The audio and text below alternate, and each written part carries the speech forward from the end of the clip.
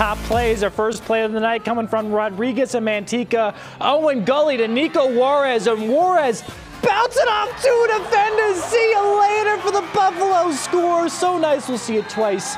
Manteca moves on with a 58-18 win.